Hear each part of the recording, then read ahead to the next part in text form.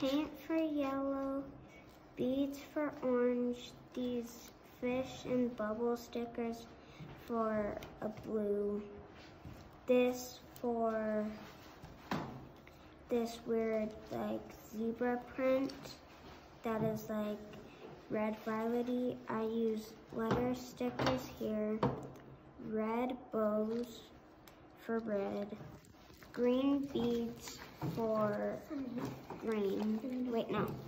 Green beads for green. I don't know what that is. This thing out of a magazine for yellow, orange. This for violet, which is tiny tape. This for other tiny tape for blue, green, twine for